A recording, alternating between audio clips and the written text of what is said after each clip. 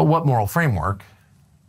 So if it's nothing more than a machine and just the product of its inputs, then the two obvious questions, like what are the inputs? Like what's the moral framework that's been put into the technology?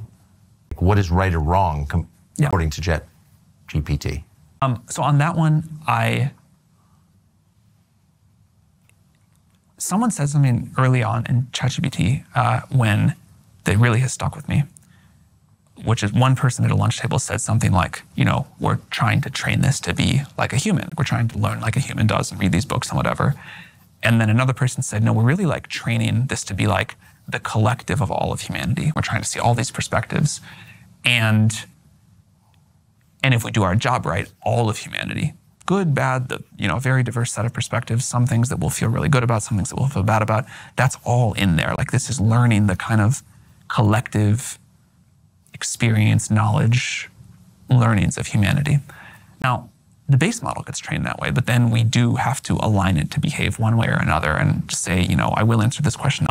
But on the whole, I have been pleasantly surprised with the model's ability to learn and apply a moral framework. But what moral framework? I mean, the sum total of like world literature or philosophy is at war with itself. Like the Marquis de Sade is, you know, like nothing in common with the Gospel of John. So like, how do you decide which is superior? Right, but what criteria did you use to decide what the model is?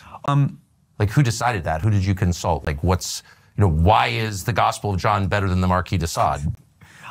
We consulted like hundreds of moral philosophers, people who thought about like ethics of technology and systems. And at the end, we had to like make some decisions. The reason we try to write these down is because A, we won't get everything right. B, we need the input of the world. And we have found a lot of cases where there was an example of something that seemed to us like, you know, a fairly clear decision of what to allow or not to allow, where users convinced us like, hey, by blocking this thing that you think is an easy decision to make, you are not allowing this other thing, which is important, and there's like a difficult trade-off there.